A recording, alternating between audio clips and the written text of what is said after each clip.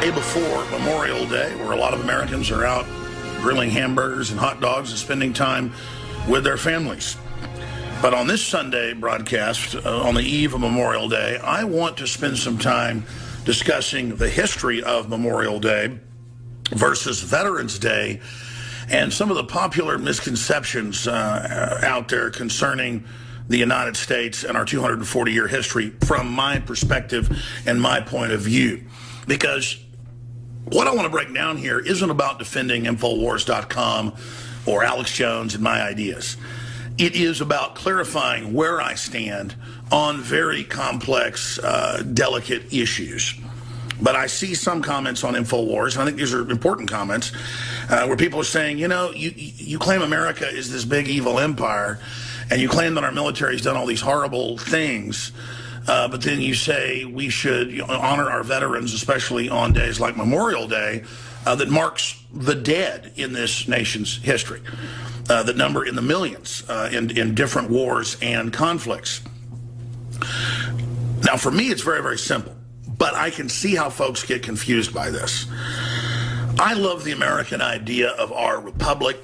I am in love with the founding of this nation and the incredible epic things that took place. And I believe in the free market Americana idea. I am an admirer of American culture and of our past and much of the things that are happening in our present. We have been an exceptional nation, hands down. And so today I want to spend a little bit of time discussing some of the exceptional things we've done. And I'm not going off notes here. I'm just going off my heart and off my mind and off my memory. And then perhaps once we post this audio/television show to Infowars after we're live today, other folks can then add their comments about what they think makes America so great and how do we rediscover that greatness and bring it back. So I'm going to talk about the American spirit today, and I think that's embodied to a great extent by our veterans, especially those that are fallen, and their ultimate sacrifice. You can also say that America is illustrated by its inventiveness and by its exploration. And yes, the American spirit is also known to not be one that bends to the will of the corrupt or the powerful. And it's that essential spirit captured in the Declaration of Independence, 1776, July 4th, that is so antithetical to the globalist, technocratic, New World Order, top-down system of tyranny.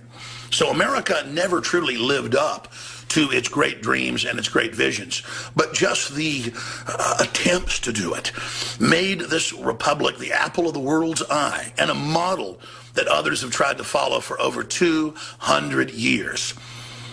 The planet instantly was in love with America. The planet instantly wanted to come to the New World, especially after the Republic was established. And we have been exceptional. The globalists have been attacking everything that has made us rugged individuals, everything that has made us exceptional. And quite frankly, I want to see 1776 worldwide. And that doesn't mean American power or hegemony worldwide, but American soft power. And what truly made this republic great, the true core values that are universal and are in humanity, and that only one example of which was this republic. So that's what it comes down to. Not exporting our ideas, but actually exercising those true systems in a 21st century renaissance, a new enlightenment, to where you don't have to conquer people. They want to adopt and also adapt those ideas and those systems that made us great because they work so well. That's why under Agenda 21 and Cloward and Piven and the Globalist Project, they must defeat America. They must use us to build their world government. They must use the Republic to carry out their dirty work and have our name on their system. So that first global government will fall, and then the new world government will come in on its ashes and on the ashes of this republic. And I'm here to try to resist that. I'm Alex Jones. Stay with us. We'll be right back after this short break. Thank you for joining us on this May 29th, 2016 Sunday edition. It is the eve of Memorial Day, and I wish to defend Memorial Day, Veterans Day, and the American flag today, because these symbols of Americana have been seized, have been captured by the globalist, and have been used to sell tyranny and oppression worldwide, while at the same time preparing our republic for its eventual, total, and complete collapse. This is the essence of the globalist project, and I want to expose it right now. Now, coming up at the bottom of the hour, we're going to air an interview that I conducted Friday night with Tim Kennedy. Tim Kennedy is better known as being one of the top UFC middleweight fighters in the world. He's also known for being drug clean when most of the other fighters keep getting caught on steroids. But I don't really admire him because of the UFC. I admire him because I happen to know a lot of people that are retired and current special forces in the SEALs, but particularly in the Army, also some Marines. And they, across the board, say that Tim Kennedy is one of the most honorable constitutionalist people that they've ever met, and that he's also, hands down, one of the most dangerous, committed, versatile soldiers they've ever seen. He's basically the Army's Chris Kyle, but the Army doesn't allow legends to grow. They're the quiet professionals. And he actually worked with Chris Kyle, interfacing with him on a lot of the Army slash Navy missions. And I happen through other folks to know some of the work that he does. Let's just say it's at the highest level of the Army, in the most elite joint forces units. And that's why when he's privately, not told me anything classified, but privately, giving me intel that's important, that dovetails with my own research, I pay attention to it. But on the Friday radio show, he said, look, there are ISIS cells here in America confirmed. And they are looking at basically the DNC and RNC. And ISIS has said they're doing that, in the news. So that's how he's able to talk about it. But he basically pointed out that, yes, the globalist contingent in our government is allowing these people in so that when they attack, they can do just what they've done in Europe. They can take our liberties away. Doesn't make sense, but logic, is being exterminated right now in this country and worldwide. So coming up at the bottom of the hour, it's just a 9-minute interview. It's very condensed, very focused. We're going to premiere that here on the radio coming up. Also, there's an extremely viral video that I shot a few days ago dealing with the fact that Donald Trump has the globalist absolutely just scared to death, and why. And it's because he's mainlining the understanding that there is a shadow government. There is a global government being formed, and it's anti-prosperity, anti-human. This is only a 7-minute interview, so we're going to come back in the next segment, and I'm going to play it. But here it is, short and sweet. America never realized all of its dreams, but the dreams of our republic are the greatest expression of the Renaissance, the New Enlightenment. And that came out of Christians, to boil it down, that wanted to have an open, free society where you could still have any religion you wanted and not have a state-run religion. And who wanted to build a new civilization truly based on brotherly love and free association. And that's what caused the Renaissance. The United States was a project of the Renaissance and a project of the real Illuminati, not the false 1776 Jesuit clone they created at Ingolstadt University. And I'm not even saying it was a Jesuit conspiracy, but it was a Jesuit priest who then launched the French Revolution later. That's why they launched it the same year, right after ours had already kicked off in 1775. Our Declaration of Independence started almost a year later on July 4th. And it is that Declaration of Independence that is the heart of Americana, and that incredibly beautiful idea that just 10% of the implementation of it made us the freest, most prosperous nation on earth. And on Memorial Day, we remember the Americans by the millions who fought and who died and who believed in something. So yes, America's flag gets flown over corrupt things that happen. We've been captured. I want to take our flag and our republic back. Yes, our nation does a lot of bad things and exports a lot of cultural rot because we've been captured and taken over. The parasite that's in America and in Europe of evil and corruption isn't America, isn't Europe. But it wants to use us to build its world government again and then collapse us. And I know you know that. But we cannot allow this scapegoating to happen. The America I love created more than 90% of the world's modern inventions. The America I love was known for trailblazing and not bowing to tyranny and going and freeing the oppressed and trailblazing the end of slavery along with England. Yes, it was England and the United States that trailblazed ending slavery to a certain extent. It's back in Africa now and some areas of Asia and the Middle East. So that's the America I admire and love. It's the America that empowered women and the America that first got women the right to vote anywhere in the world. Same thing happened in England and Europe. It's the countries that came up with the scientific exploration and just almost every cutting edge system you can imagine. America is the leader. And when we went to war, we were the most feared because we defeated empires that no one else had ever stopped, like the British. So that's why I love this republic. I could talk for hours. I could talk for days. I could talk for weeks. I know you can think about all the great things this exceptional nation did. But when Putin says you're no longer exceptional, it's true. We are exceptional at corruption, exceptional at evil, exceptional at letting the IRS persecute patriots and veterans and Christian groups. We become exceptionally fat culturally and physically. We become exceptionally lazy on average. But just because America has been hijacked and taken over doesn't mean then we hate the republic and just get rid of it and accept whatever the latest globalist fad is, because it's globalism that brought us to this low position. And I know you, the key InfoWars audience, literally the key people awake worldwide, understand that. But we have to get that message out to others. Here's what it comes down to. I see comments on Infowars.com where Joe Biggs was at the Vietnam Memorial last night after it got defaced. He went to report on it. He's there with our camera folks. He's going to be part of the big rally coming up tomorrow, so be sure and support him. Details are at Infowars.com and on my Twitter and on his Twitter. But they're like, what are you doing out there supporting the Vietnam War? What are you doing supporting all the bloodthirsty baby-killing veterans? You know, what are you doing out there, you know, you scum? And this guy gets in Big's face, and he gets back in that guy's face. Our country's been better than the others promoting freedom and liberty. Our ideas are the best. Our playbook's the best, even if we never implemented it that much.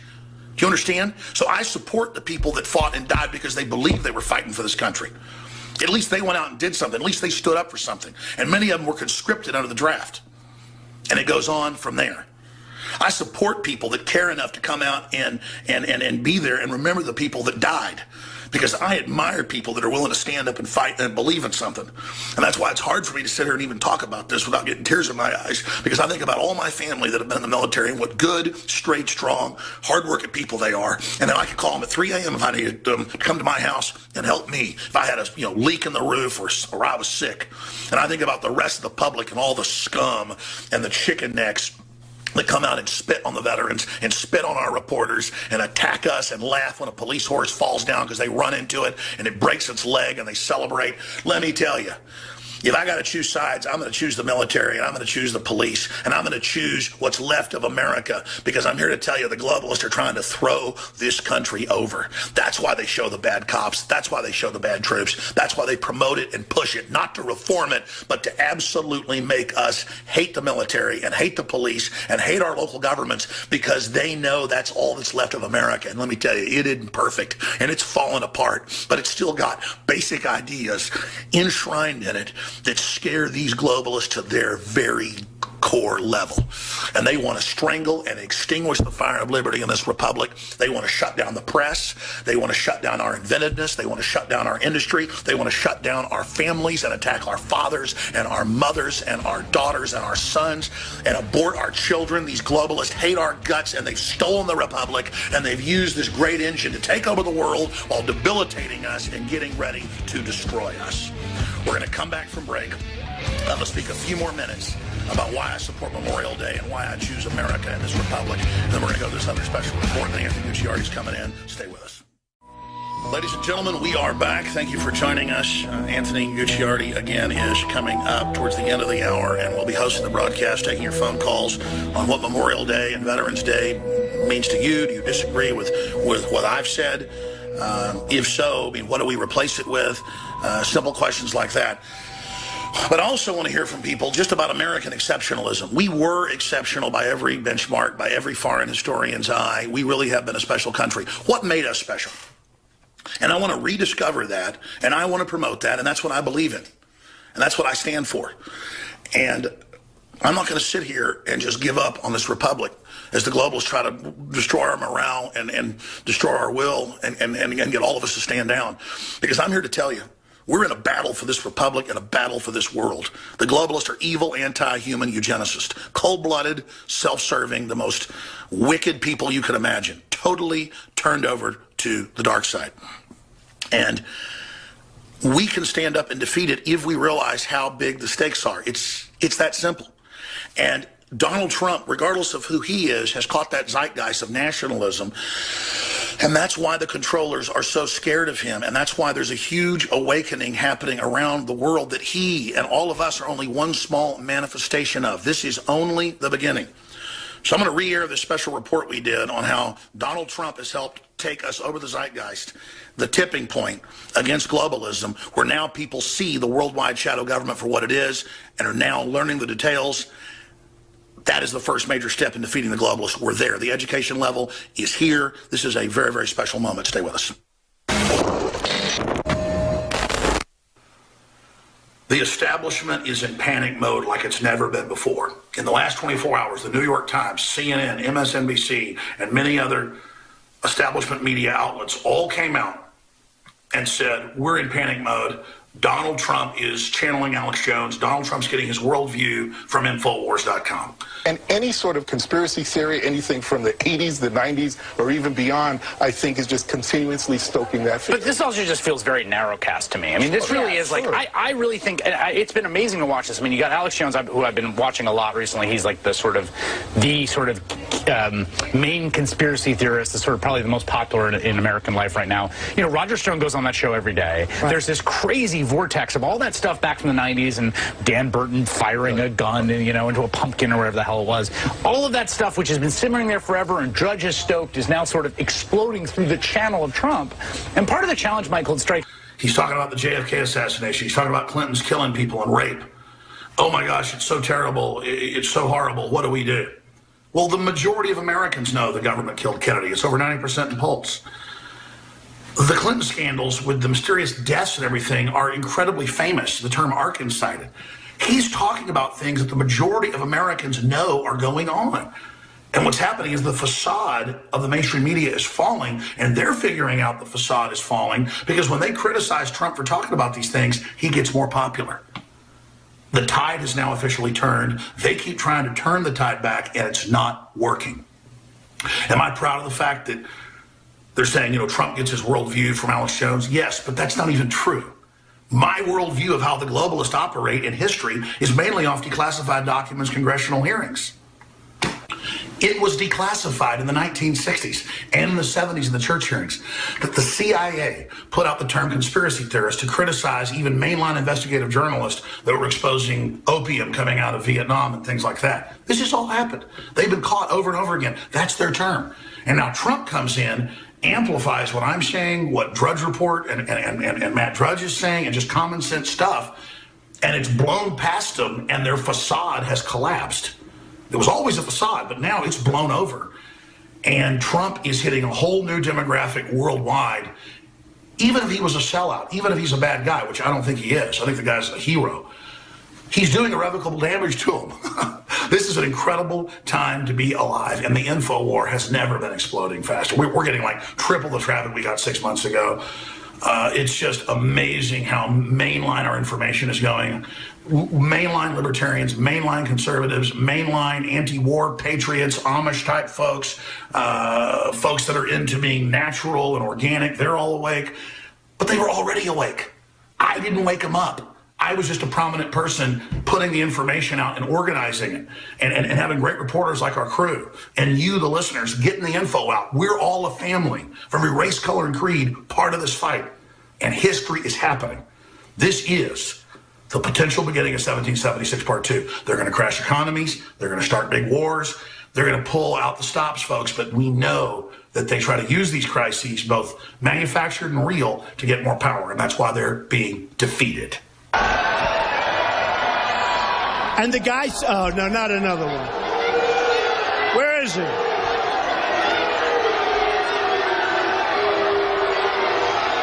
How old is this kid? How old is this kid? Get out of here. Get out of here. Still wearing diapers. Look at this kid.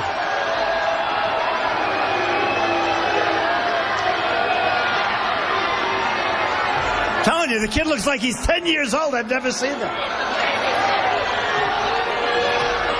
It's unbelievable. That's the youngest protester I've ever seen. Actually, Ted Cruz had a very young one also. I've never seen anybody like that. All right. Trump is just mainlining what the majority of Americans are already concerned about. And we're tired of being lied to. And the system is in full panic mode, turning all these thugs loose to try to go shut down free speech rallies and more, and that's only backfiring. The system is so scared right now, but bottom line, America's culture is a conspiracy culture since 1776, when we were ruled by a faraway land, by a faraway empire.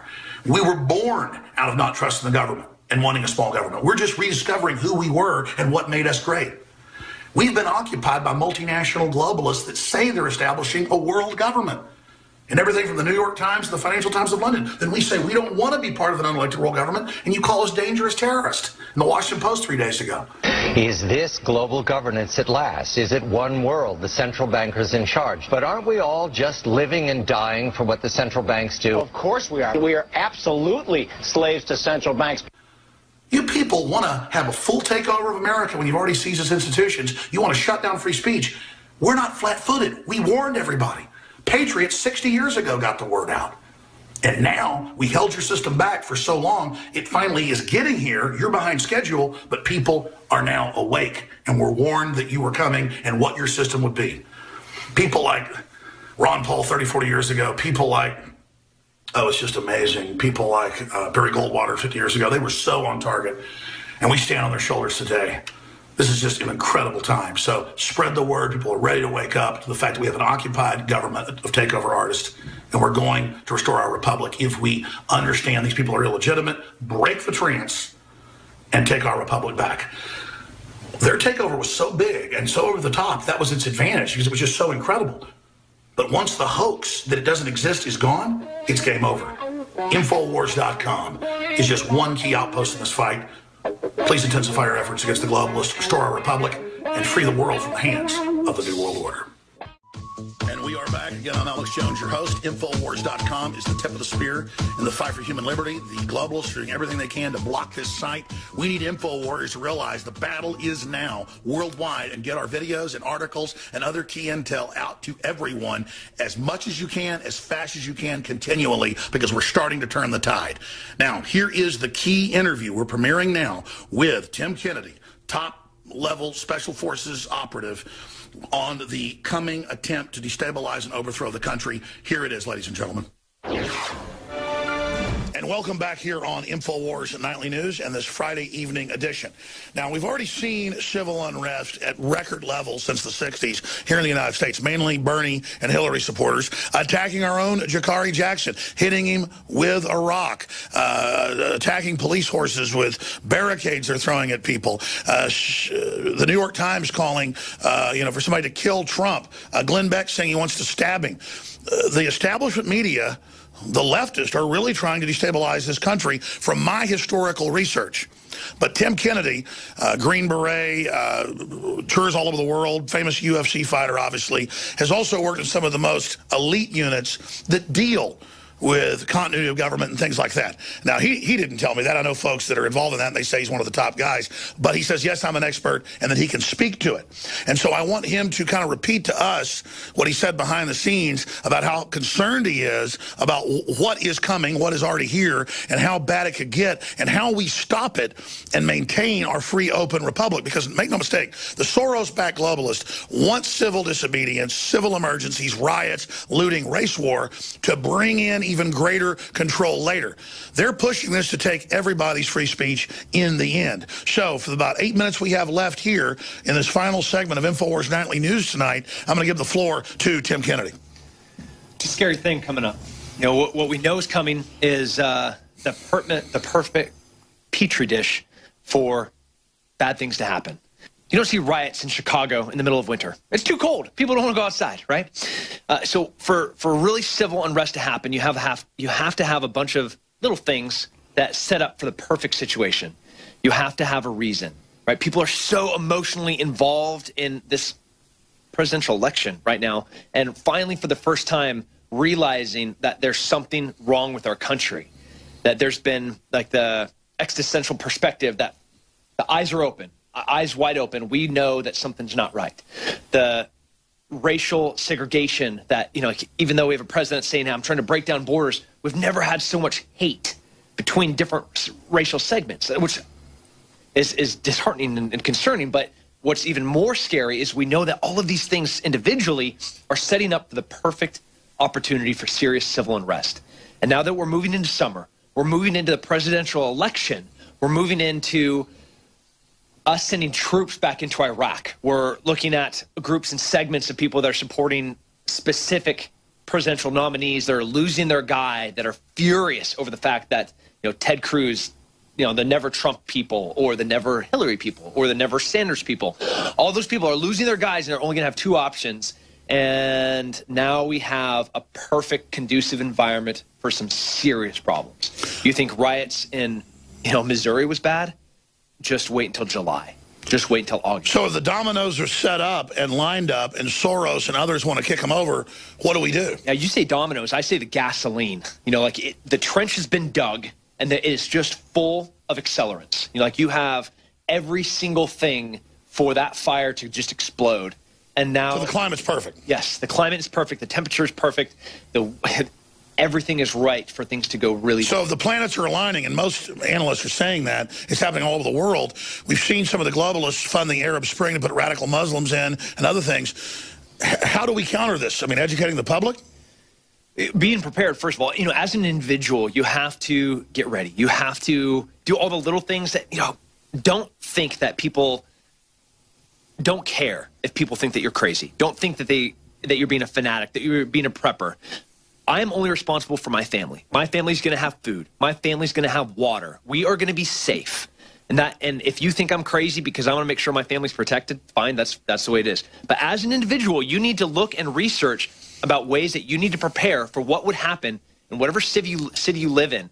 If you're in Albuquerque, New Mexico, and Trump comes to town and the whole entire city loses its mind, they're breaking horses' legs, they're throwing Molotov cocktails, that's in May, before we even have him as a nominee. What do you think is going to happen in August, when we're just a couple of months away from the election, when things are really ripe? It can get bad, and it can get bad fast. You need to do the research and figure out what you have to do to really prepare to make sure that your family's safe. So August, September, key times.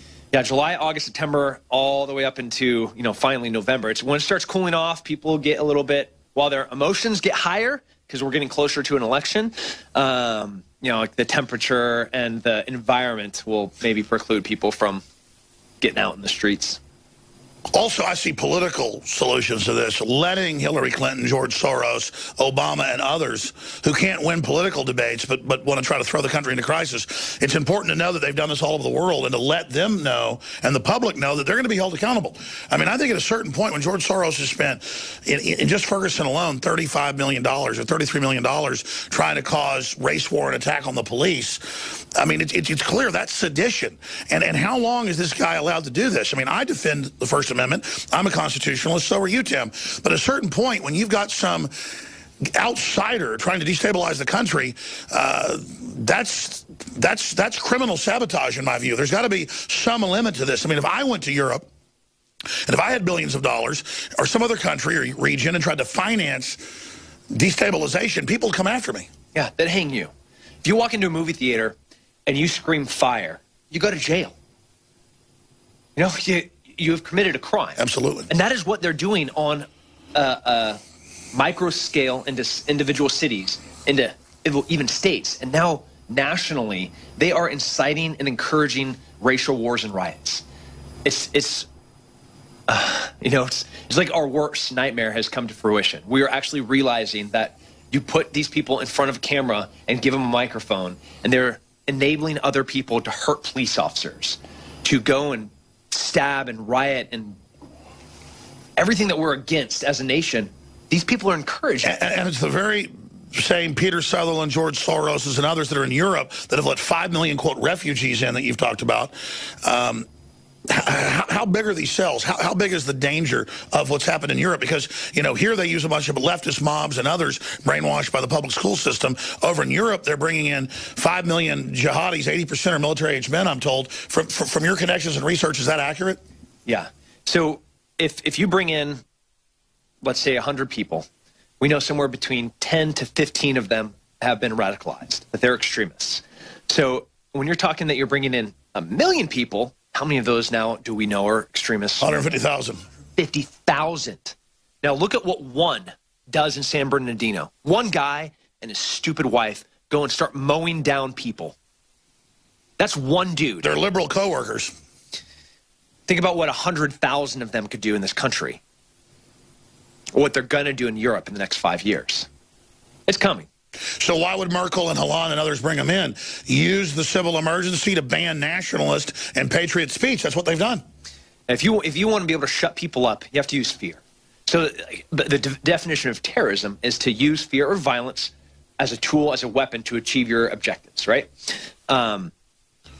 If you're a politician, you can use that same fear to take away freedoms, to pass acts that give you access to every single iPhone out there. Be like, no, it's a terrorist. We need to be able to get inside of that guy's phone. He's really bad. Just give us access to all iPhones so that so we can protect you. That's terrorism in my definition. You're using fear as a weapon to gain more freedom. Wow, Tim Kennedy, that was powerful info. The whole country, the whole world's in danger of escalated civil unrest, like Google financing the Arab Spring to just bring in that tyranny, and these vultures sit on top of it. You're getting folks ready with sheepdogresponse.com and more. We're trying to get people ready by informing them. Thanks for coming in with your geopolitical and military and just common sense analysis. It's great to have you here with InfoWars visiting. All right, folks, that's it for this edition of InfoWars Nightly News. Lord willing, I'll be back this Sunday, 4 to 6 p.m. with a Sunday transmission, and back Monday with the 4-hour radio/TV show. You can find all the listings and more at InfoWars.com/show. Have a great weekend. That's right. This is the Alex Jones Show, and I'm Anthony Gucciardi. I'll be your host for the rest of the program. And I'll tell you what, today, it's Memorial Day weekend, right? Lots of insane things going on. It's actually funny. I wasn't going to make it in today because of something I'm going to tell you about in a moment. But once I talked to Alex on the phone, I read some of this news. I had to come in here. Vandals defacing war memorials, Vietnam war memorials in California, different areas. It's unfortunately more than one story. Caregivers accused of murdering World War II veteran today. Crime scene declared after looting at Virginia battlefield. Lots of stuff going on Memorial Day weekend that unfortunately is on the very, very sad side. So we've got Joe Biggs coming up next hour, in fact, live from D.C., and he's going to talk about some of the looting and the defacing of the war memorials and how he was talking about it and covering it, and protesters came up protesting him covering the defacing of the war memorials. So you get to see firsthand what these people look like who, I guess, are in favor of defacing the war memorials. Very, very sad stuff. We've also got plenty of other news. I mean, stacks and stacks of news. Just this amount here is, we're not even going to be able to cover it most likely. I've got show points. How about 100,000 in the U.S. now work for Chinese firms, new generation buying books to express their personalities. ISIS is using 50,000 civilians as human shields as Iraqi forces blitz Fallujah, and they're apparently now getting into the sex trade. We've got lots of very interesting news coming up. Now, first, as I was alluding to, I almost didn't make it into this program today for a very absurd and bizarre reason. This morning, and I think that shows how good of a show it's going to be. This morning, I had the worst pain of my entire life, 10 out of 10 pain, like someone was stabbing me repeatedly with a knife, and I passed a kidney stone, sizable, a very sizable kidney stone. From my understanding, it's actually very, very large. And if you're watching on Infowars.com/show right now, live on television or listening on radio, basically what it looks like is a war weapon. I mean, if you could create some type of torture device, biological torture device, that's what this kidney stone looks like. Jagged, sharp. It was terrible. Hours and hours of agonizing pain. And I finally got rid of it. I know it's a little disgusting this morning.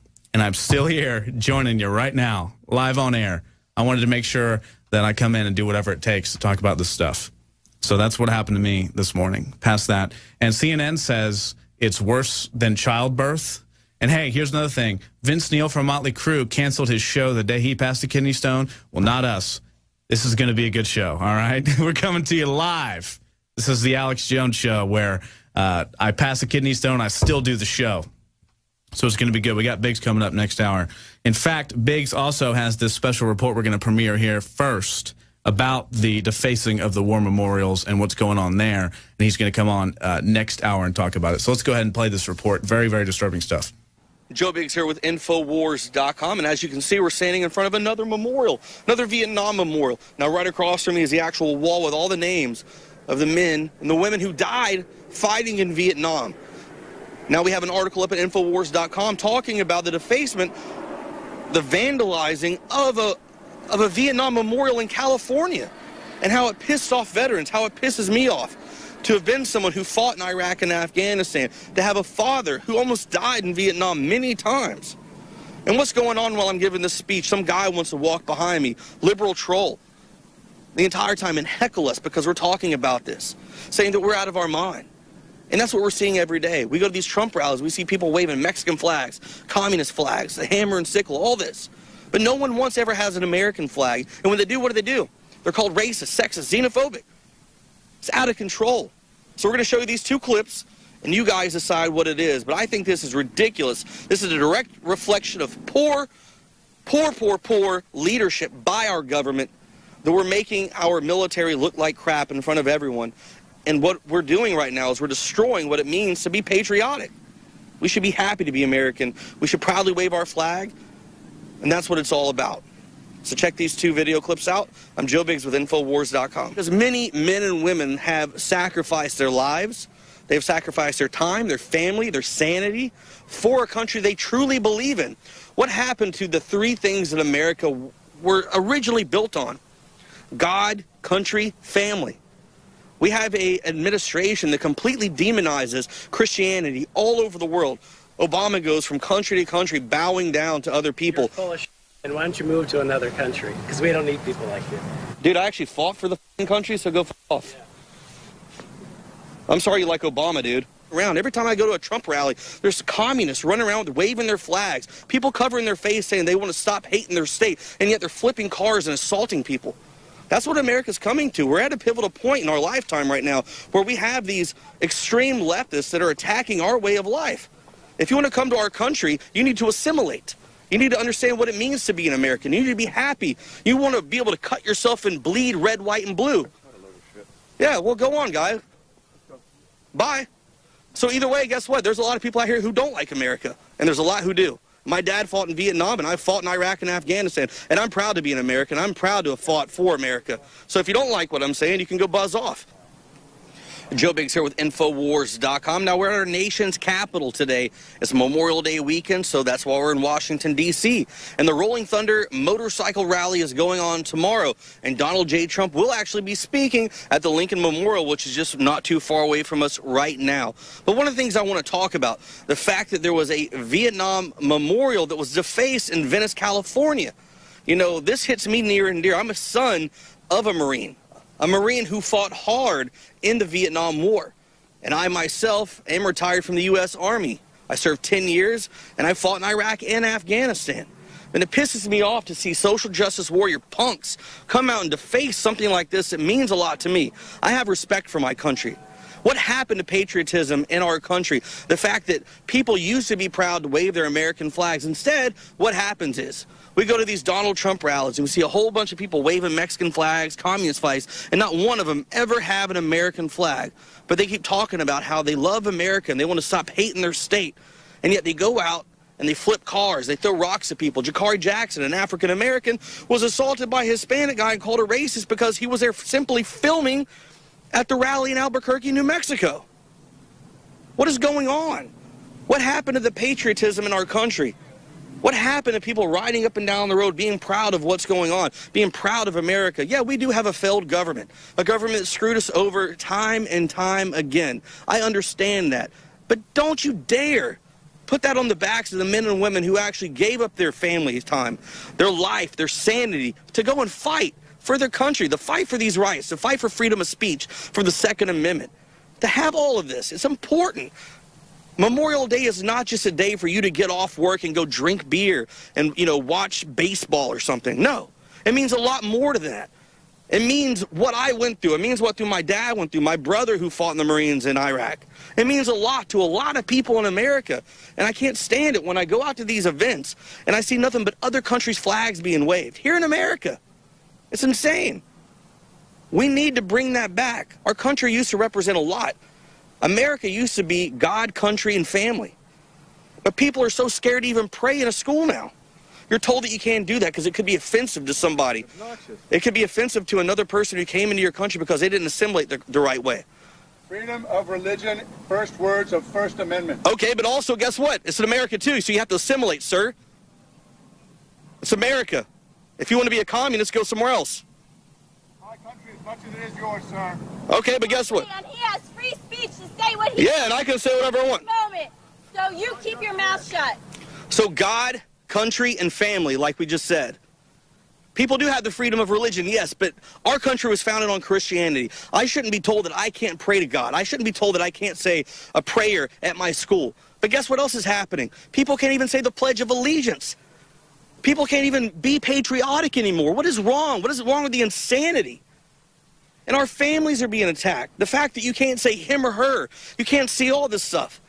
Look, if a man and a woman want to get married, that's fine. If two dudes want to get married, that's fine. But stop shoving it down people's throats. We have confused kids that are going through all kinds of stuff. And people are, I just don't understand it, completely out of control. This is America. We should be proud to be an American. We should be proud to stand up for what it represents to be that. And we should sit here and we should respect these types of places. Because it's not glorifying war. It's not doing anything like that. What it means is these names right here. Look at this. Come over here. This person sacrificed their sanity, their life, everything to go because they believed in America. All of these people right here believed in something more than themselves. There it is. That's a report from Joe Biggs. You can check out the rest on YouTube, the Alex Jones channel. We'll be right back. Lots more to cover. I'm Anthony Gucciardi. This is the Alex Jones Show. Stay tuned. So, you know, it's Memorial Day weekend.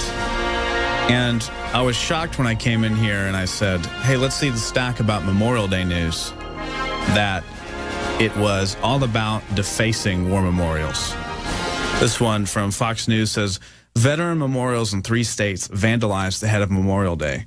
Memorials to veterans in Los Angeles neighborhood and a town in Kentucky, as well as a Civil War veteran cemetery in Virginia, were damaged as the nation prepares to mark Memorial Day, officials said.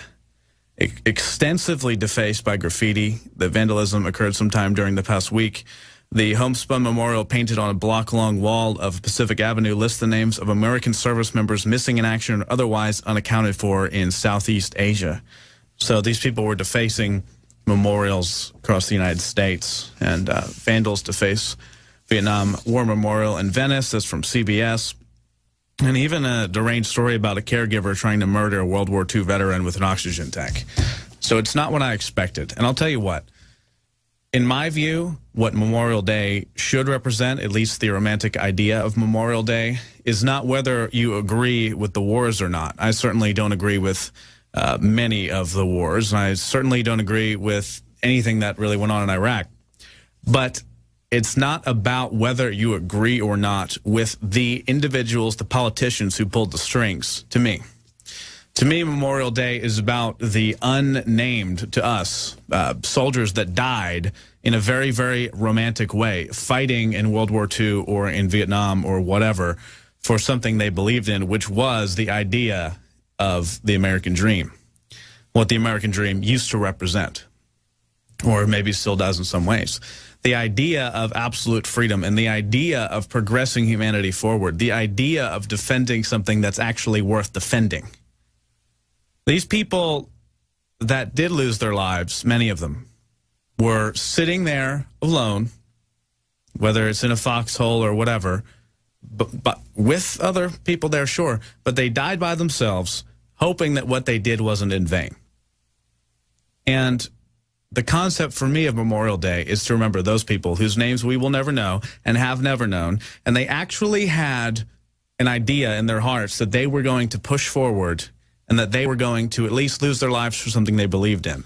So to deface, remember, it's not defacing government institution that push for wars. It's not even defacing the corrupt individuals that made some of these things happen. It's defacing the names of people whose lives were lost in something that they believed in, or even if they didn't believe in it, they were forced to, in many cases, go and do it.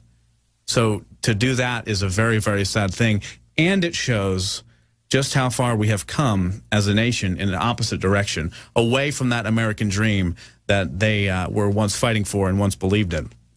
And instead, now we're sold a repackaged American dream, and that is, of course, a lie.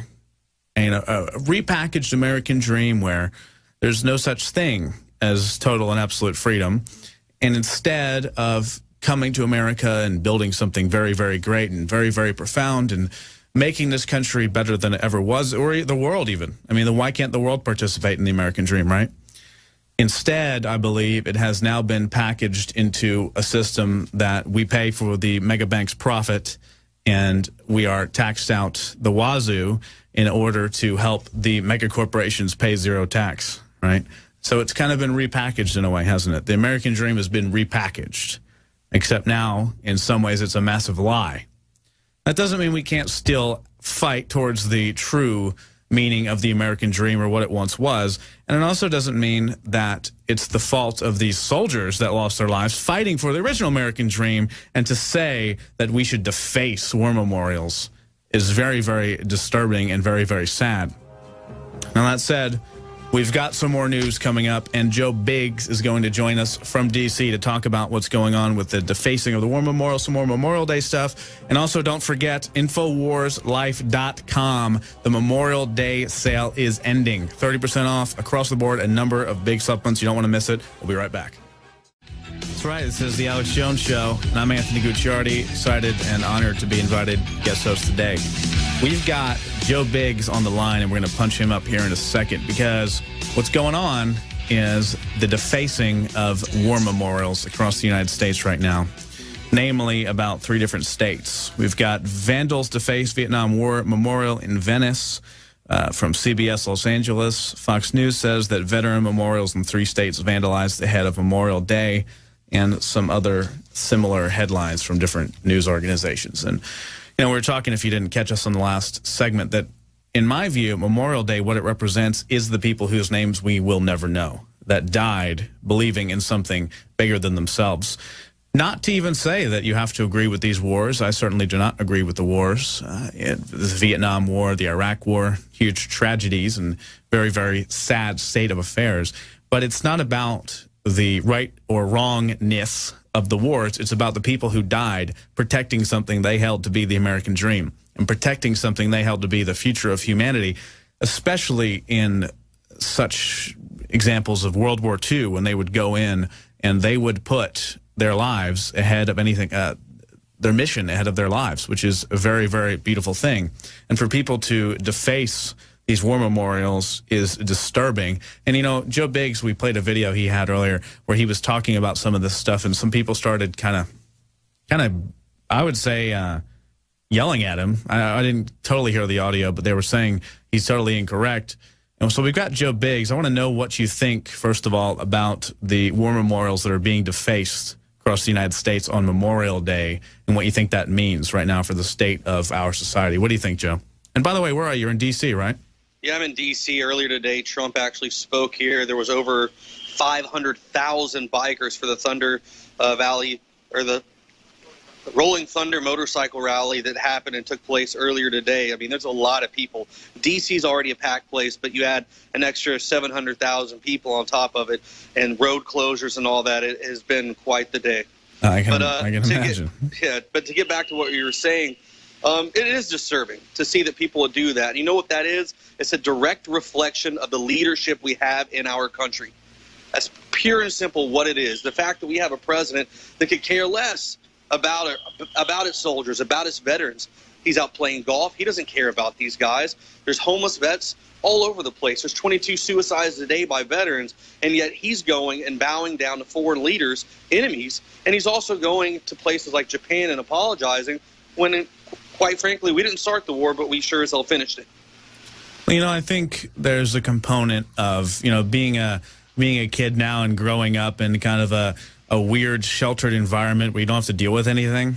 And obviously there's the entitlement and stuff, but you go through the establishment process. You go and study hard in school so you can get in debt to go to college, and then you go to college and they tell you, you know, basically that Vietnam was horrible, which it was very terrible. But then they don't understand how real life works. And they don't understand that maybe the person that fought in Vietnam, whose name is up on that wall, didn't exactly agree with the politics, but they actually sacrificed their lives for something they believed in. Or, you know what?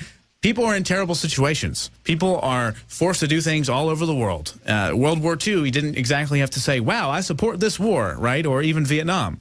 They don't understand how real life works. They don't understand the problems that other people experience. They don't understand the real issue. They instead are just so self-centered. What do you think about that? But warriors are a special breed. Not everybody can be a warrior. Not everyone has what it takes to go out there and decide that there's something larger than themselves out there. You know, when I was younger, I grew up. My father was in Vietnam. I had other family members who were in Desert Storm. I had friends and family who were just going into the first invasion in Iraq.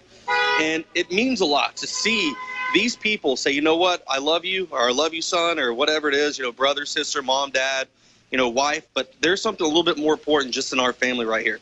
You know, there's God, there's country, and family. And a lot of these are God-fearing men who decided, hey, I'm going to go out here and sacrifice my life. I'm willing to lay my life on the line to protect my country because I see something out there worth standing up for. And it's not our fault. It's not the soldiers' fault, the Marines' fault, the sailors' fault, the airmen's fault if we have corrupt politicians in place as well. So when Memorial Day is happening tomorrow, this weekend, this entire time, it's a time to reflect on those who made that ultimate sacrifice. It's not to complain about war, have a discussion about that. Yeah, you know what? There's a lot of bad war out there. War's not good. But these are special people who decided there was something a lot more important than them, and they decided to put their sanity on the line. They decided to put their life on the line, their family, their relationships, and all that. And that's something that needs to be celebrated, and that's something that needs to be remembered and reflected on this time.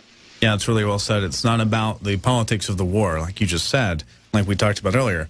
Yeah, there's corrupt politicians that are making terrible, terrible decisions, and that's what we're trying to change every single day, right? But it's not about that. It's about their personal decisions. And it reminds me of this article. ISIS used to use 50,000 civilians as, quote, human shields as Iraqi forces blitz Fallujah. Now, think about the insanity. That's so progressive. Yeah, that's progressive, right? Think about the insanity, though, of the people that actually, like you, Joe, have to deal with threats like ISIS that are using 50,000 human shields. They're just the most despicably evil group in the world. And we have to, at some level, even if you are totally against everything on the planet, you have to pay some honor to those people that are willing to sacrifice their lives to deal with ISIS, because I certainly don't want to deal with ISIS personally. We don't want to deal with them here. ISIS is a disgusting group. It's a terrorist organization, you know, but that's same as the movement we have right now, these social justice warriors. They spit on our flag. They deface our flag. They burn it. They for Christ's sake, there was a World War II vet that was beaten with an oxygen tank. Yeah, I saw that. That's ridiculous. There's zero respect with these young children that are growing up, and for some reason, it's cool to look down on veterans. It's cool to kick them to the curb. It's cool to make fun of them when they're going through a hard time, or to make fun of the fact that they're dealing with mental issues. You know, that's not cool, though, in my book, and then it's very disrespectful. And we need a leader who's actually going to stand up at some point in time, put his foot down and say, you know what, we need to have patriotism back in our ranks again. We need to see people proud to be an American, because I'm quite frankly sick and tired of going to these rallies and seeing everyone waving every single flag other than the American flag. If those countries are truly good to you, and if you really love all these other countries, then you should still be there and you should still enjoy what they have. But they have nothing to offer, and that's why you came here, for the American dream. And yet you want to spit on soldiers, you want to step on our flags, you want to burn it. And yeah, people always want to say, oh, you're glorifying a flag. No, it's not. It's the symbolism of it, what it means, the men and women who fought and died for that flag, what it represents, what America is. When I cut myself, I don't just bleed. It comes out red, white, and blue, and that's how I will be for the day I die. And, you know, the old true American dream, the real American dream that many, many people died fighting for, applies to everybody. America, in its essence, the American dream was, hey, come here and be a part of it, right? Come here and partake. You know, the sad story you were talking about is caregiver accused from the Herald Tribune of trying to murder World War II veteran with his own oxygen tank. Says as a staff sergeant flying in bombing raids over Nazi-occupied Europe during World War II, Michael Nicholas Tristano flirted with death on a recurring basis. The former ball turret gunner cheated the Reaper again last week, but instead of dodging German anti-aircraft guns flank inside a B-17 Flying Fortress bomber, police say the 91-year-old veteran survived a savage attack inside his Northport home by the caregiver entrusted with his welfare. This represents a really, really sad state of society when they're defacing the memorials and attacking a 91-year-old veteran. 91-year-old period is terrible, but the very idea. But it's this whole liberal, these professors that are teaching these college kids to hate their country. You know, what is it? How many memorials have we seen statues being asked to be brought down because it reminds them of something that used to be racist or whatever like that, or they think that there's something racist about it because of the guy's name? That's ridiculous.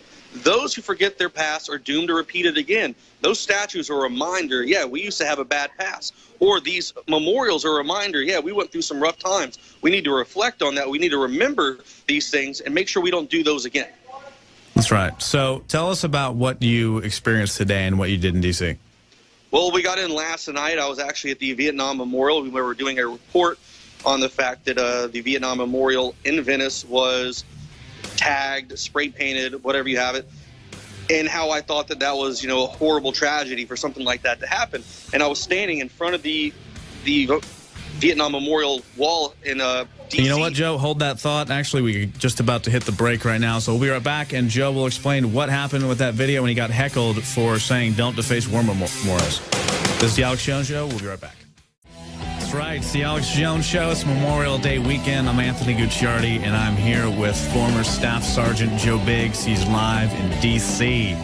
We're talking about these disturbing reports about just defacing war memorials, women, caregivers trying to, a caregiver tried to kill a World War II veteran who was 91 years old with an oxygen tank over a money dispute. So there's some really disturbing news on Memorial Day. There is some good news, obviously, as well about some war stories and some surviving stories and stuff like that. But we're talking about the state of affairs that we have to be in at this point, where it's cool to deface war memorials. And it's not about whether you agree with the wars or not. I don't even agree with a lot of the politics behind the wars. And it's Joe. It's about the truth of it's not about the politicians and the war issues. It's about those who actually died fighting for something greater than themselves.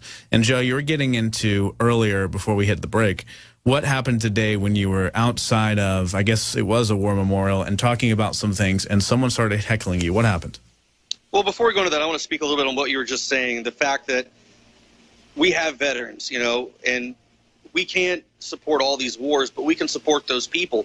And I find it funny that we have to praise someone like, you know, Caitlyn Jenner because, you know, this guy put on a dress and marches around. It's okay to praise this person, or it's okay to praise the Kardashians, but it's not okay to praise someone who sees something important, who sees their country, and who's willing to lay their life down on the line for that. So I find that ridiculous. Our priorities are completely out of line. Americans need to shape up. We need to find out what it is we want. We need to understand what it means to be an American. We need to have some patriotism again, because right now I see it slowly going away. Today I saw a lot of it, but when I go across the country, I see a lot of that fading away, and it breaks my heart.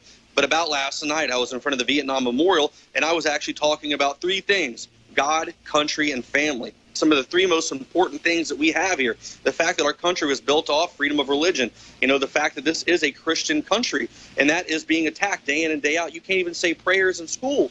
You know, I've talked to kids who say they're not allowed to say a prayer before class or anything like that because it could be offensive to other things like that. And then you have the country, the fact that we have men and women who are willing to join the military and stand up because they see something worth fighting for, something that's bigger than their own lives, and that we have a family now, or we have these veterans who are being attacked. We have 22 suicides a day. We have homeless veterans all over the country. We have a president that goes out and plays golf. This is his hometown now. What did he do today? Nothing. But Trump came out here. And then we have the family that's being attacked. The fact that we can't say him or her, or we can't call somebody what they are, and we have to have this, argument over what bathrooms people can use.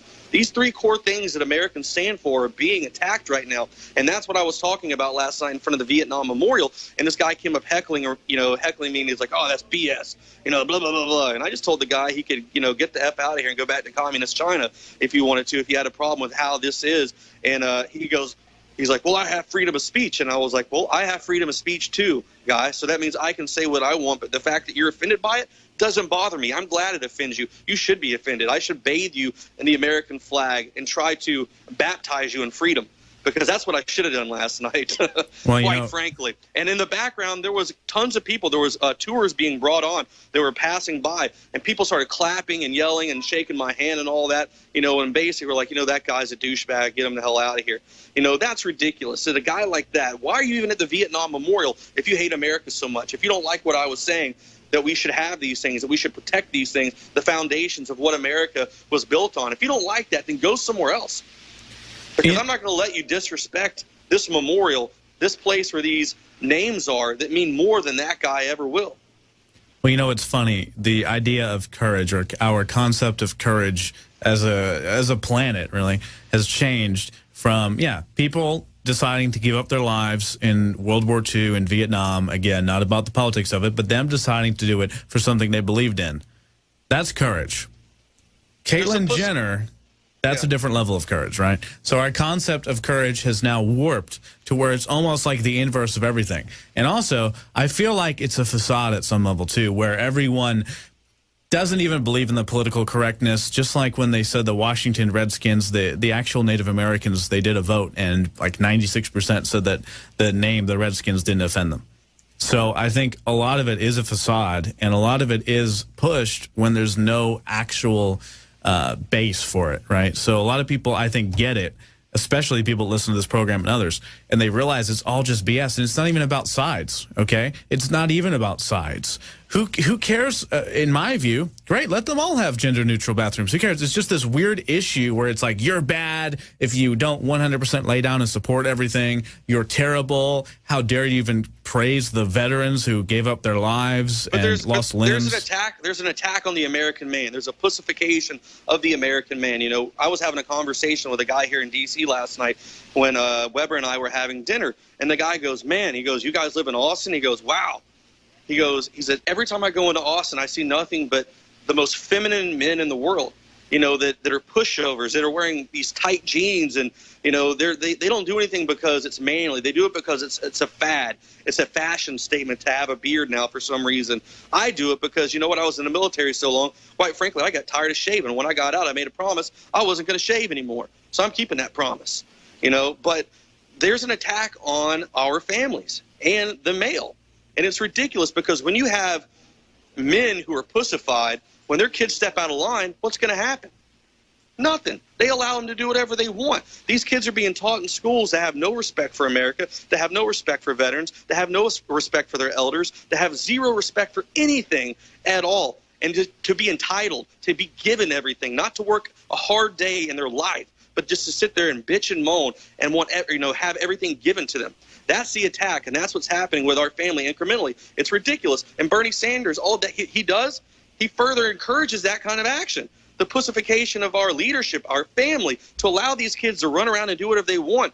If I did something stupid as a child, my dad jerked a knot in my tail. But guess what? Did that make me a bad person? Negative. That made me a better person because I realized that, hey, that's the wrong thing to do. Or if I said something to him and said it out of line, or to an older gentleman, to an elder, and I said something wrong, he'd smack me upside the back of the head and say, "You know what? That's not right. That's disrespectful." That's not happening anymore because we got parents right now that are just too scared to do anything because they turn on MSNBC and they're being told that they can't, discipline their child or they can't do this and that. This isn't just an attack on Vietnam memorials. This is an attack on the American way of life. You know what I think it is?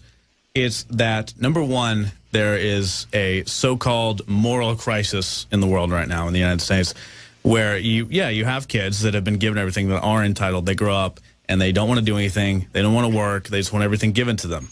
At the same time, definitely, even at a biological level, there are things attacking the structure of men. Also, at the same time, I feel like it's not about like fake macho man stuff though. Like, you know, we need to just you know, I'm so cool. Like I'm awesome. It's actually, you know, it's deciding to be a real man, right? Because a true alpha male isn't someone that just goes out and acts cool. And you know this. You know what I'm talking about. Isn't someone that just goes out and acts cool and acts tough and acts real. It's someone that actually cares. It's kind of the exemplification of some of these veterans who did give their lives up and did die and didn't have their name glorified throughout the halls. They gave their lives up for something they believed in. That is true alpha male, leading the pack, actually caring, and giving your life up for a mission. Anyway, Joe Biggs, thank you so much. We may speak with you again in the next segment if you have time. If not, thank you for joining us. This is The Alex Jones Show. A lot more to come. The device that eavesdrops on the voices in your head. Mind-reaching machine could soon turn your secret thoughts into speech. Scientists want to reproduce speech from brain recordings in real time. It's from the Daily Mail. Just one of the pieces we're going to be going over in a second here. In addition to protein jab to stop heart attacks, injection brings hope for sufferers. Lots more and some crazy ISIS news, but first, Biggs did want to pop in and make one final point before he leaves us in D.C. about everything that's going on. Biggs, what's on your mind? Well, I just want to say something to all the women out there that are watching as well. If you have a boyfriend who doesn't know how to shoot a gun or know what a firing pin is, you actually have a girlfriend, and that's further proof as to what I was saying about the pussification of the American man. So everybody needs I want to highly encourage everyone to go out there and use that Second Amendment and go out and shoot guns and have the ability to learn how to protect yourself and so you can protect your family. And maybe you can save your family's life and those kids can grow up and be awesome and not pushover social justice warriors. That's one of the main things. There you go. That's a message from Joe Biggs over there. You know, by that standard, too, I must say, I was a city slicker. I might as well, I guess, have been a complete pansy in your book because I never fired a gun ever until I got to, well, I did fire once or twice, until I got to Austin, Texas, though. Then I realized, man, I probably should know how to use this thing. Not because I'm a crazy killer. Yeah, not because I'm a crazy killer person, but because, gee, everyone else has one, and it's a great way to defend your house, right? It builds character, too. It teaches you all kinds of great things. Yeah, it's fun, and when after you use it, you have to break it apart. And you know, when I was a kid, though, you've got to take care of it. Everybody, you teach people about it. Exactly. But you know, it's a learning tool. In Philadelphia, where I grew up, if you had a gun, whew, you might as well have been a gangbanger. Like you are just a crazy person. Like you are insane. It's illegal, basically. You have to get permits and stuff to have it in downtown Philadelphia. So a gun was like, ooh, a gun. But then when I broke that facade, I was like, what's the big deal about? And, you know, I go back there. I just visited last week. And you see people talk about, like, you have a gun? And they think everyone in Texas is like a crazy hog-hunting hillbilly, right? Like I'm some hog-hunting hillbilly now that I own a firearm. It's pretty funny. It's worse in D.C. I've been up there several times, too. ISIS came to quite a few states, and ISIS came to Texas and lost. ISIS went to California and actually pulled out some things that they wanted to. So that's a lesson learned right there. You know what? Stop being soft targets. Let's stop making people soft targets. We have evil people out there who want to do bad things to us. They hate us for our freedom. They hate us for our way of life. And you need to be able to protect yourself. And it's also a great way to go out and have fun. Plus, it's cool. Hey, it's real life. ISIS is real. People actually want to kill you. People want to go into your house and kill your kids and do horrible, horrible things to you. It's the sad reality of life. It's the sad reality of life is we have a president that goes to Japan and apologizes for the bombing of Hiroshima and Nagasaki and doesn't talk about the fact that it started somewhere else by another group. Come on. Well, hey, man, you're in D.C. Go raise some hell about it. Oh, I have been today. That's one of the main questions I ask people, what they thought about that. The fact that we have a commander-in-chief that bows down to other leaders and then also apologizes for things that we didn't even start. But guess what? America, the red, white, and blue sure as hell finished it. Right on. Well, I'll tell you what. Also, since I have to plug this hour because it's very important, at InfoWarsLife.com, InfoWarsStore.com, I actually got a sheet right here, and I said, wait a minute. I didn't realize it's all still going on. 30% off Super Male Vitality. You've got, actually, the list is extensive. Let me read it to you. You've got 20% off, 30% off Super Male Vitality, 30% off Vitamin Mineral Fusion, 20% off apparel, and 30% off Liver Shield, all right, on InfoWarsLife.com. This is like basically a Christmas sale. The idea is buy it for a veteran. They've been messed with in many ways health-wise. A lot of sad states that a lot of veterans are in, chronic conditions, and so on and so forth. Not saying this is related to that, not giving any medical advice, but go to InfoWarsLife.com, get the Vitamin Mineral Fusion multivitamin powder, 30% off. Super Male Vitality, by far the best product, 30% off that I've used for my own health in conjunction with things like Vitamin Mineral Fusion and Liver Shield. Do the cleanse, get detox. The time is now, 30% off. This is a weekend-only sale for Memorial Day and 20% off all apparel. So definitely check that out. Biggs, thanks so much for joining us. You've definitely been on fire today. You got some rage in your heart from all the madness going on, so thanks so much. Roger that. Hashtag handcuff Hillary, hashtag Hillary for President 2016. Make sure you get your Hillary for President t-shirt. That way I can see the next event and spot you out and give you a shake your hand and say, man, awesome job. There you go. Biggs just Indict can't be Hillary. stopped. He can't be stopped. He can't be Negative. stopped. All right, right on. Thanks American all the way. Thanks for the fun. All right, so now we're going to cover some news. And also a reminder that today, you know, it's a wild day. Biggs is on fire. This morning I passed an insane kidney stone, and I'm still here because I absolutely 100% want to be joining you on the airwaves, and I just can't stop myself either. So, first and foremost, the device that eavesdrops on the voices in your head, mind-reaching machine, could soon turn your secret thoughts into speech. So this is apparently a machine that is going to turn what you think into verbal linguistics. A mind-reading machine that can translate thoughts into speech is coming closer to reality. The research has been ongoing for several years, and recently scientists successfully managed to play back a word that someone is thinking by monitoring their brain activity. While there remains a long way to go, they say this could help victims of stroke and others with speech paralysis to communicate with their loved ones. You know what's interesting to me?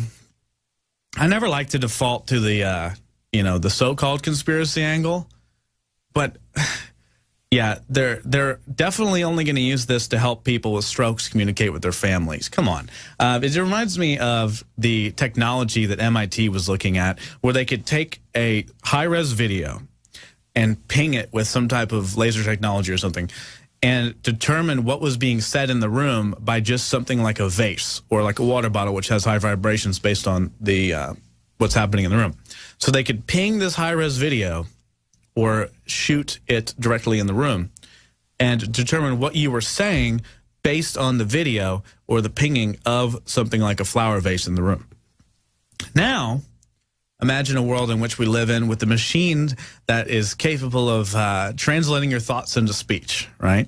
Imagine they could take video of a room and ping it and determine what you're saying.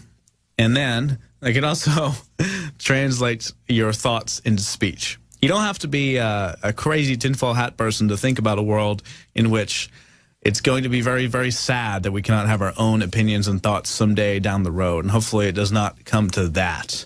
But yes, it's to help victims of stroke. And obviously it has that utility. Obviously it does. But if they're also publishing things like the MIT, I believe it was some type of clandestine group in the government or whatever that was in conjunction making it, pinging the room and getting what you can say from a vase, that's obviously, if they're publicly announcing that they have that type of technology, something they've been using for a while, and you can only imagine the insane operations that go on overseas using those type of technologies. Pretty crazy. On the lighter side of things, protein jab to stop heart attacks. Injection brings hope for sufferers. This is from the Sunday Express. British researchers have found a way to use a natural protein to repair damaged heart tissue. 1 million UK patients could benefit, with the breakthrough expected to save tens of thousands of lives each year. The research team, led by Professor Ken, discovered a naturally occurring protein, cytokines, which can stimulate a unique type of heart cell to repair the injured tissue. So I guess they go ahead and inject you. Researchers will now try and find the best way of delivering the protein to heart attack patients in the form of a drug which they should be commercially available within 3 to 5 years. So tens of thousands of people could be saved from that. Hopefully it won't cost $9 million. And the CEO of the pharmaceutical company that jacks up the price won't go on public record and laugh at you. Of course, I'm talking about the guy, the Martin Shkreli, who jacked up through his company, allegedly, the price of the drug for HIV patients that prevented parasitic infections, if I recall correctly, and it went up from like, what was it, $17 to $700 or something like that. And the look on his face when they interrogated him about it in Congress was very, very disturbing and concerning. And we talk about Memorial Day. We talk about what people are dealing with when they go overseas to fight throughout the wars and everything like that. And you can't help but think about ISIS. That's right.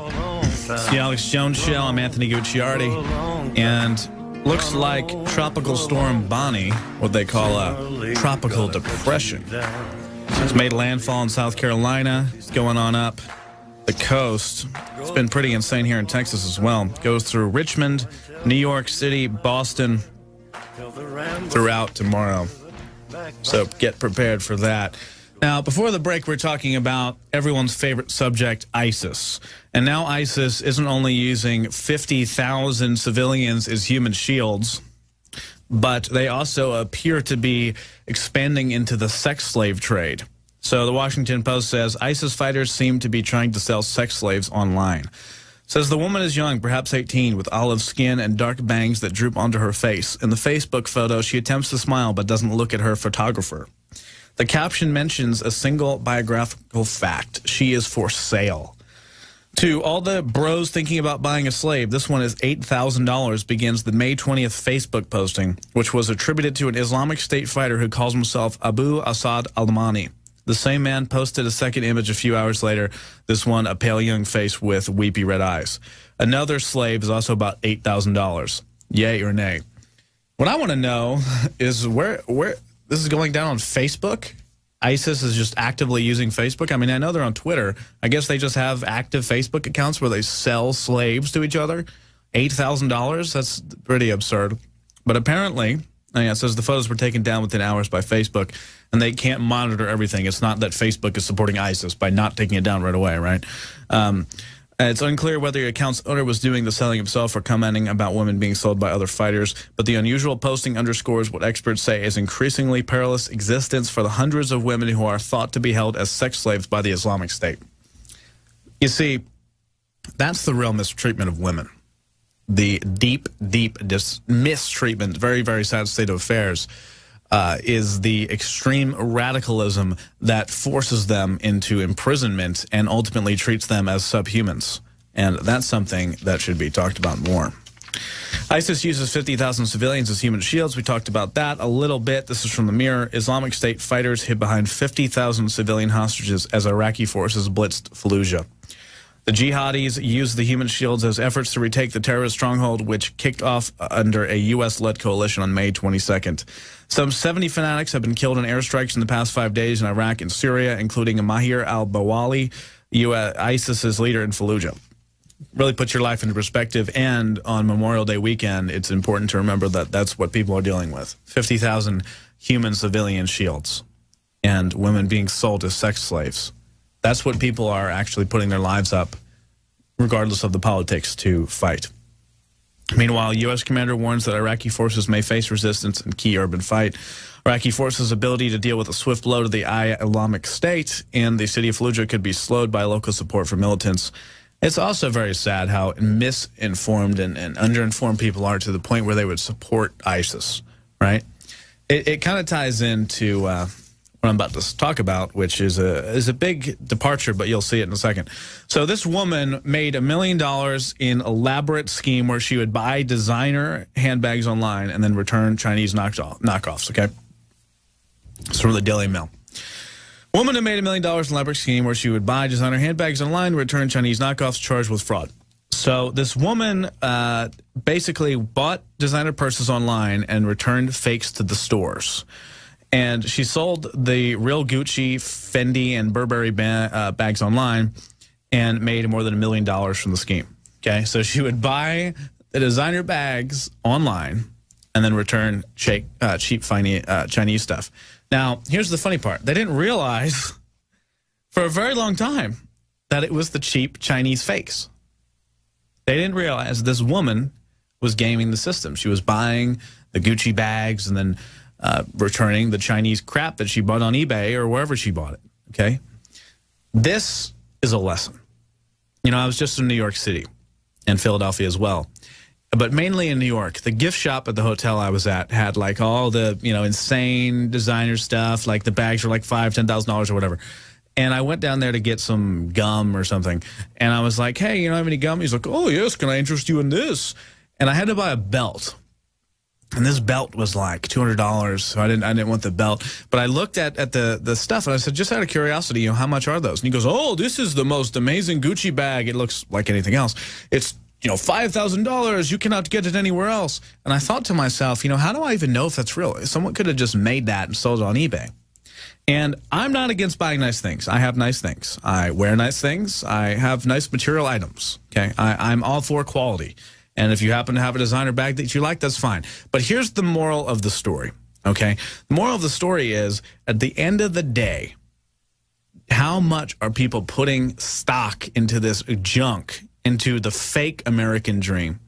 Because when I would walk down the streets of New York City, I would see. It was bizarre, actually. I went into that St. Patrick's Cathedral.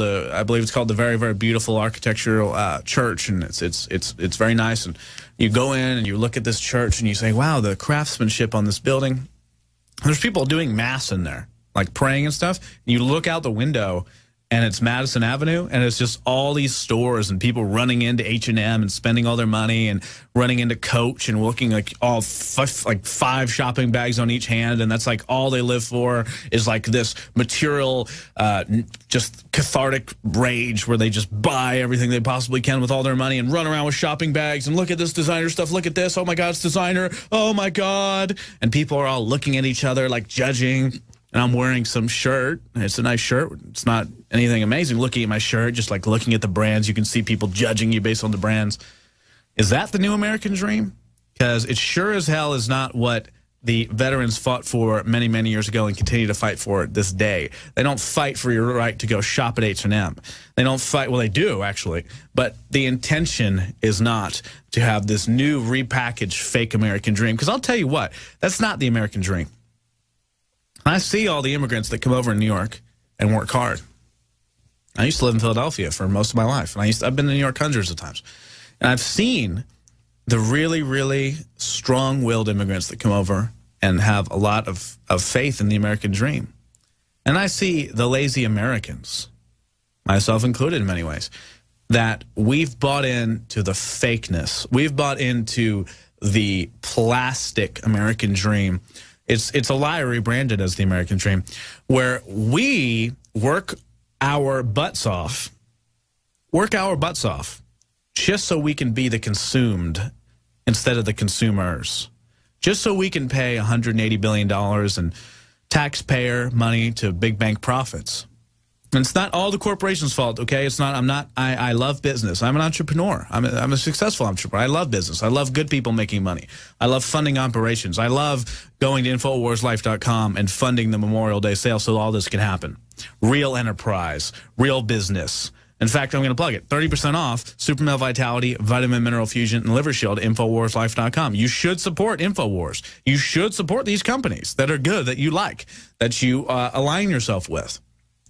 Just remember that the American dream is not buying $5,000 handbags so you could be accepted by other people and so people think you're cool. It's not going and spending all of your time to study hard and getting into debt to work a job you hate for the rest of your life and paying bills until you die. I don't believe in that. I don't think that's what it is. And I don't think that in the foxholes in World War II and even World War I that our ancestors, my ancestors died in combat. My grandfather also was in World War II. They didn't go in and do all of this so we could do nothing, so we could go and buy $5,000 handbags and consider that to be the greatest thing we've ever done. They didn't do it so that we could go into the streets with 5 shopping bags on each hand and think, this is it. We have arrived. This is Valhalla. They didn't do that. And they didn't do it so we could sit around and complain and whine and talk about stupid PC issues that no one cares about. They didn't do it for that either. They did it so we could actually make something of ourselves and make something of the future of this country and humanity as a whole. They did it to give us opportunity because there's people that died of the most absurd, horrible, horrific ways, from different mustard gas and type of issues where it goes into your respiratory system and basically burns you and kills you.